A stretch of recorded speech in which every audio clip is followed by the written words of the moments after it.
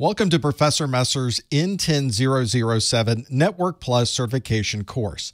This course is designed to take you through every topic you'll need to know to be able to pass the N10-007 Network Plus exam from CompTIA. If you're already familiar with CompTIA, then you know that the CompTIA certification exams are among the most popular IT industry certification exams in the world. They allow you to build a solid foundation that you can use to get a job or get a better job. And in some organizations, having your Network Plus is a requirement for earning a job in that organization. And whether you decide to sit for your Network Plus exam or not, you'll have the satisfaction of learning something new. CompTIA is the Computing Technology Industry Association. It is the largest provider of vendor-neutral IT certifications in the world. The members of CompTIA are companies that manufacture, distribute, and resell this type of technology. And instead of those companies having their own individual certifications, they instead rely on CompTIA to create a centralized vendor-neutral certification. CompTIA certification exams are available in over 100 countries around the world and in many different languages. So no matter where you happen to be, you have the opportunity to earn one of these CompTIA certifications. My name is James Messer, and I'll be your guide for this Network Plus training course. I have 25 years of experience in IT, ranging from supercomputer operations through systems engineering in networking and security. I hold many different certifications, including the CompTIA A+, Network Plus, and Security Plus certifications. This course is for the Network Plus exam that's numbered N10-007, and it was introduced on March the 1st of 2018. This course is designed to give you exactly what you need to know to earn that Network Plus certification, and I've created bite-sized videos that follow along with the CompTIA exam objectives. This entire course is available to watch online in high-definition video, and it's not just parts of the information you'll need. It is an entire course made available for you to watch online. I designed this course with one goal in mind, and that's to create a strong foundation of technology professionals that can watch these videos, read a book, do some hands-on, and go out and earn that Network Plus certification. This entire course is free to watch online. There's no catch, there's no registrations, and none of the information is held back. All of my videos, every minute of every video, is available for you to watch online absolutely free.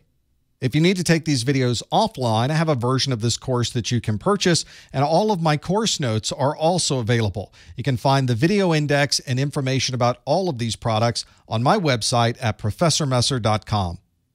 The Network Plus exam is 90 minutes long, and you could get a maximum of 90 questions on the exam. The passing score is 720 in a scale of 100 to 900. And we think that every question is worth a different number of points, so it's difficult to determine what percentage of questions you have to get right to earn that passing score. On the exam, you'll have the traditional multiple choice questions where you might choose A, B, C, or D to get the correct answer, but you might also get what CompTIA calls performance-based questions.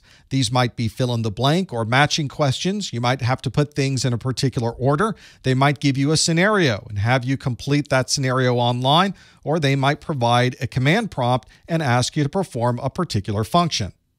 There are 5 domains that cover the topics for the Network Plus exam. The first domain is networking concepts, and that's 23% of the exam topics. Infrastructure is domain 2.0, and that covers 18% of the exam. Domain 3.0 is network operations, and that's 17% of the exam. Domain 4.0 is network security, 20% of the exam. And finally, 22% of the exam is domain 5, network troubleshooting and tools. If you're prepping for your exam, one of the most important things you can do is to download the exam objectives from the CompTIA website. They will tell you exactly what you need to know before you walk in the door of the exam room. Of course, these videos are available for you to watch, and all of the topics from those exam objectives are covered in this video series.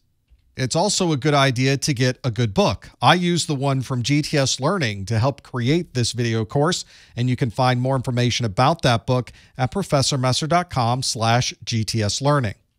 If you have questions as you're going through the course, you might ask for help on my online chat that's at the bottom of every page on my site, and you can usually find someone in the chat room who might be willing to help you out with questions along the way.